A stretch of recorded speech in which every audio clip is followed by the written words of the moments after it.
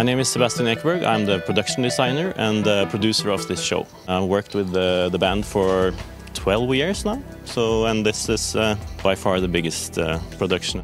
We have worked here before with a different kind of setup, but we wanted to do something completely new.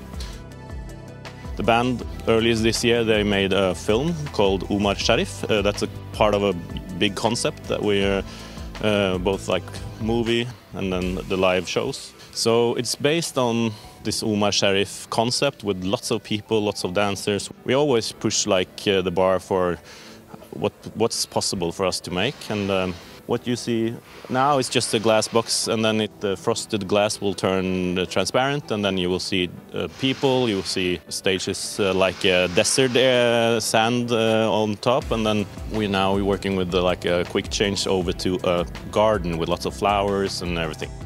The artists, they're creating kind of much more than a concert. They create like a universe. Everything is a part of a much bigger story.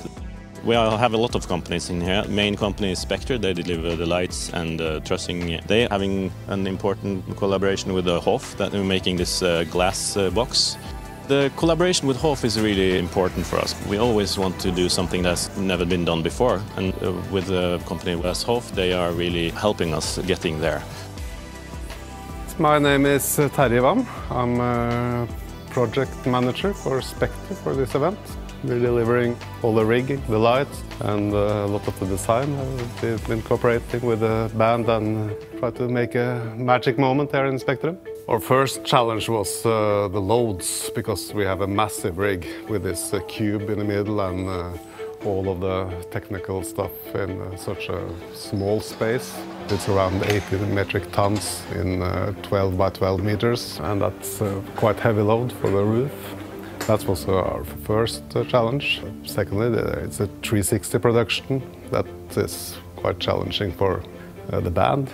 We have worked very closely with Hof. When we first presented them for the idea of this cube, they started drawing, and we had a can happen, can't happen situation. After some weeks, they gave us the thumbs up, and we started working with that concept. It's now actually a little bit smaller than when we first started, but a little bit more complex with this diffusion film and the penetration of the subarray. I've known Hof since 2014, when Bari first started to work with Hof. They're great engineers, they have a very open mind, and I think they really like to get challenged on these kind of jobs. So it has been a real pleasure to work with them.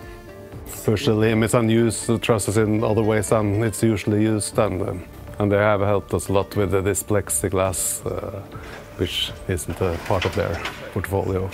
I think Hof has been a very important part of this, because this has been so important, this centerpiece, and how that is rigged and how the look will be. So the cooperation with Hof has been very, very important. We need quick responses and accurate calculations, and they have really been there for us. So we're very happy with that.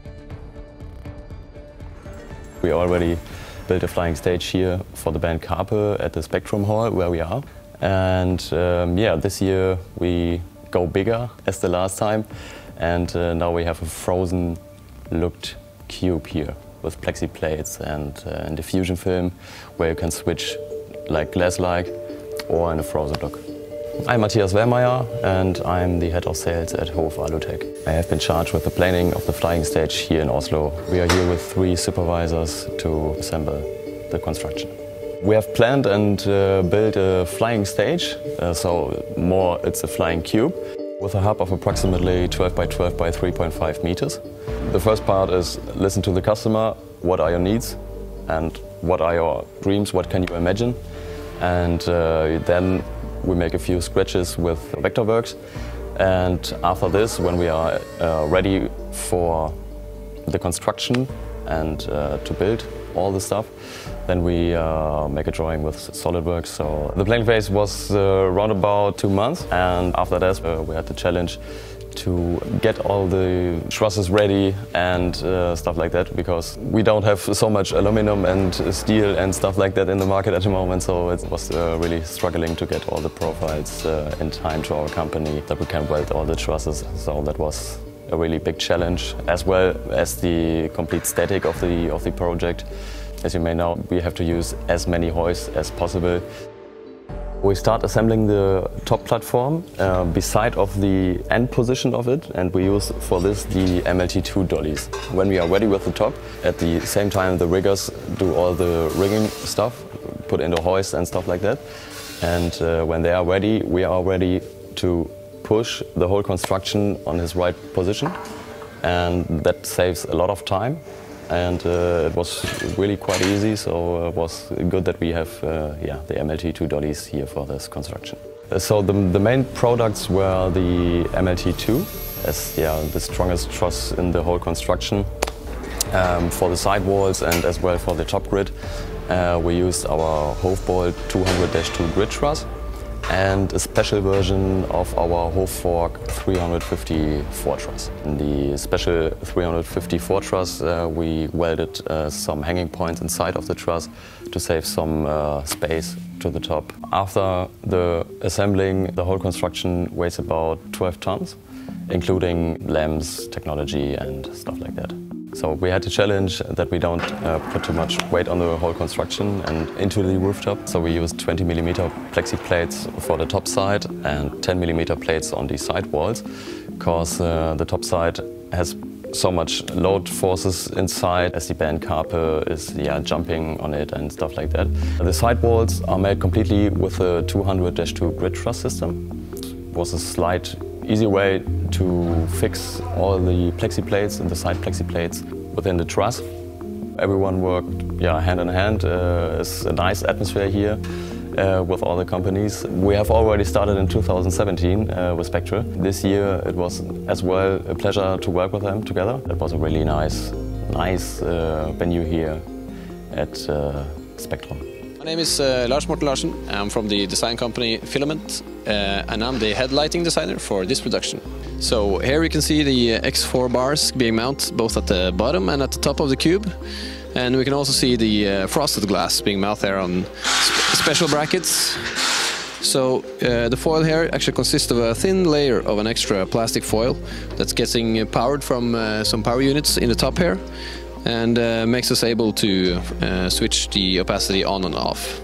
So inside here we have some fixtures to light both on the stage floor and also inside the cube.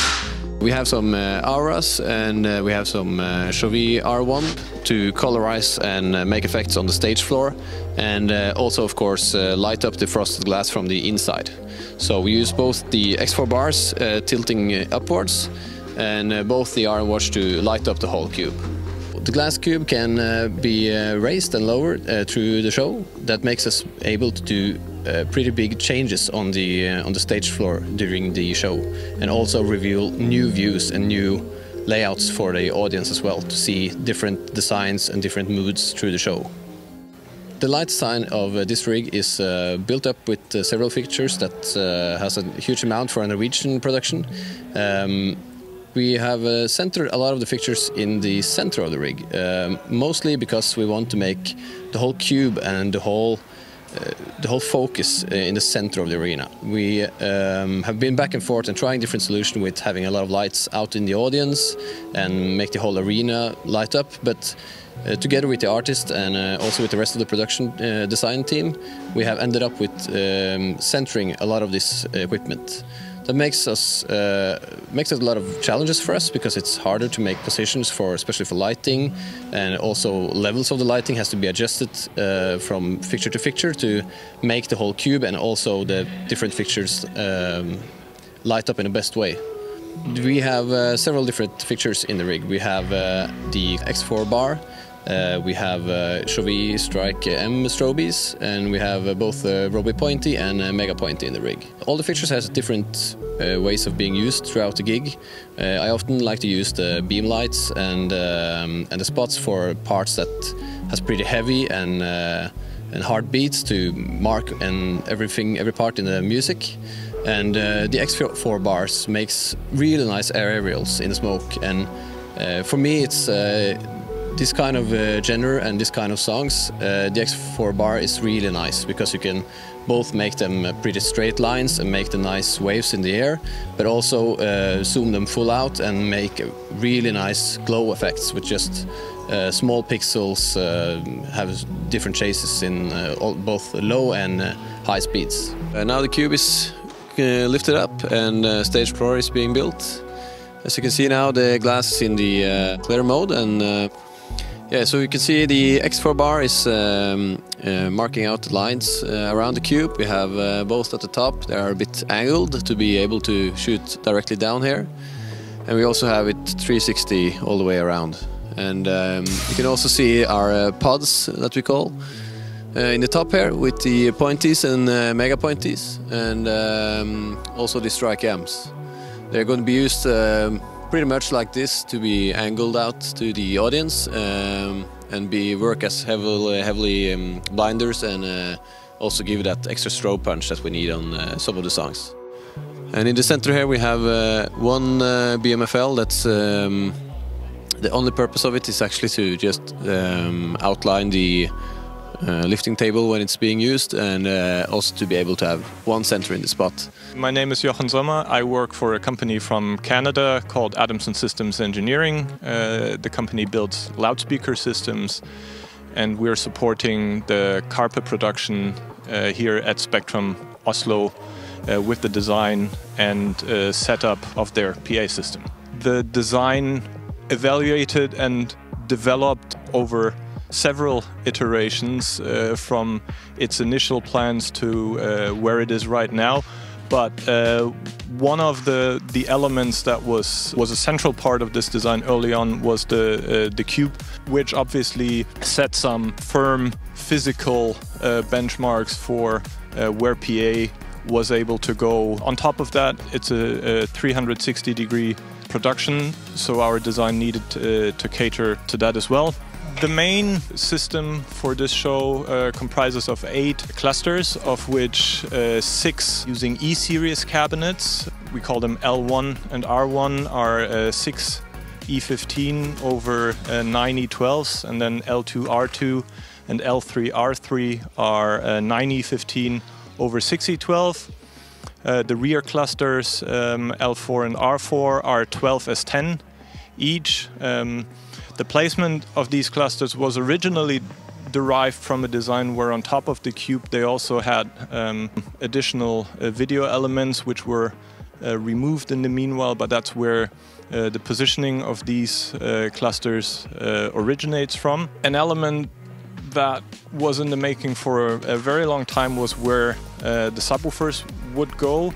We end up with a placement that's actually quite preferable in many situations, since we have one source all the way in the center, where we have arranged 4 clusters with 8 E119 subs each in a tight packed fashion. This was important for 2 reasons. Number 1, to have a source that is as compact as possible, but number 2, also because the cube moves up and down, so the footprint that this arrangement was allowed to occupy was very limited.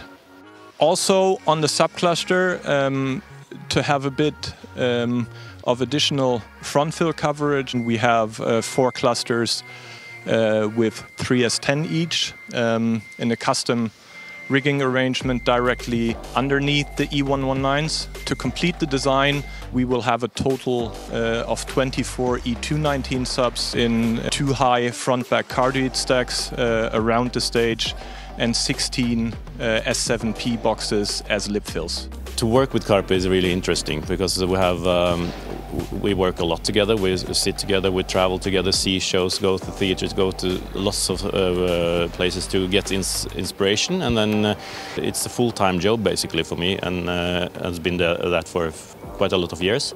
They are really pushing the bar to do something new.